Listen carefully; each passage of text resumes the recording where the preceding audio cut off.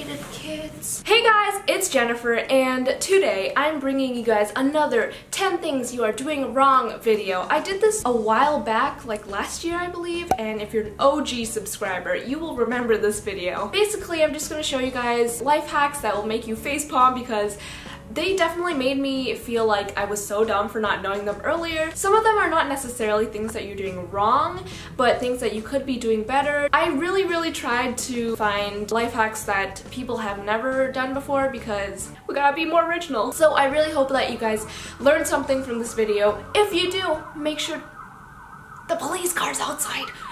Make sure to like it, not just emotionally. Make sure to subscribe if you haven't already and you like my videos. Anyway, without further ado, let's get started. First thing you could be doing wrong is hanging your sweaters. So I usually hang my sweaters like this, and the problem with that is that it can stretch out your sweater really badly and it might cause dents in your shoulders because that's where the hangers stop. So a way to fix that is to fold it like this, and then you want to place it on the hanger like this, and then you want to put one flap over and then the other flap over, and this way your sweater won't stretch out and it'll be in great shape. This next life hack is for Snapchat, and I don't know if I'm just really dumb and I just never figured this out, but instead of tapping randomly on the screen to pull up the text bar and then typing it in and then placing it where you want, what you can actually do is tap where you want the text to be, and then once you're done typing, it'll just go automatically to the place that you originally tapped so that you don't have to move it around after you're finished typing, if that makes any sense. I don't know if like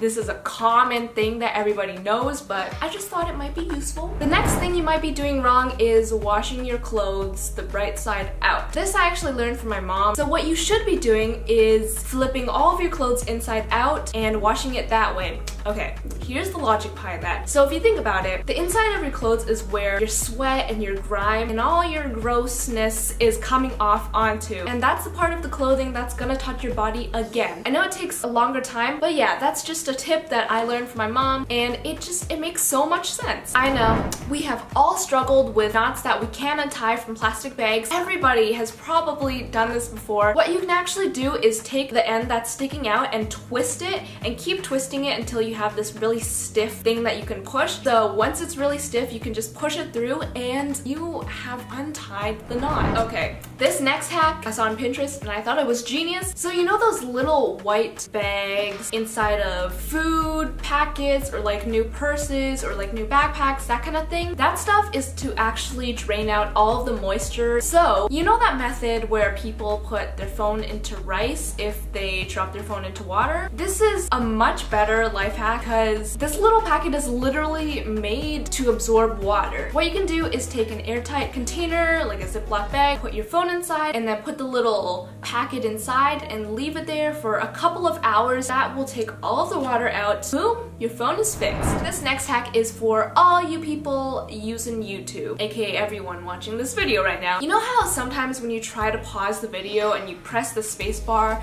and it like zooms you all the way down the page and you're just like, no, when have I ever wanted to use the space bar to zoom all the way down the comment section? Never. So what you can do instead of using the space bar, because I find it very unreliable, is to use the letter K. That's it. Just press K next time you want to pause and it works every time. So if you've ever had a splinter, you will know the struggle of trying to get the little tiny splinter out of your body. I usually just like pick it out or like use a needle or like use tweezers or something to get it out, and that usually ends up being very painful. What you can actually do is like take a little shot glass or take a jar, fill it up with warm to hot water, and place the part with the splinter on top of the container. Leave it there for a couple of minutes. It'll create kind of like a suction, and then it'll also steam up the area with the splinter so that your pores kind of like open up and your skin will be softer, and it'll be a lot easier for you to just pop that splinter out of there. So this next thing might seem a little bit gross, but when you're doing the business grossness in the bathroom and you're about to flush, don't just flush it right away. When you flush the toilet, where do you think all of that bacteria and grossness is going? Literally everywhere, because the little water particles don't just stay right inside the bowl. Even if you don't feel it, like there's little particles like flying everywhere. So make sure to put the lid down before you flush so that everything stays inside. I don't know about you guys, but there have been times when I have accidentally sent out emails and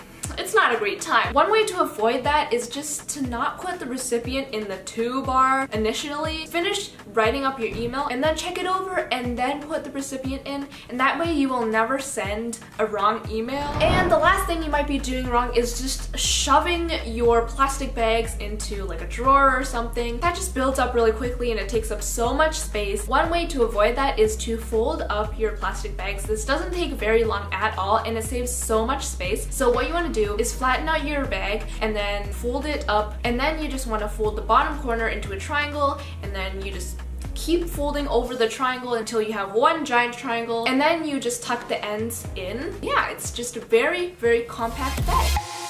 So those are all of the things that you might be doing wrong. Hopefully you guys learned something from this video. If you did, thumbs up. As always, subscribe. I will see you guys next time. Bye!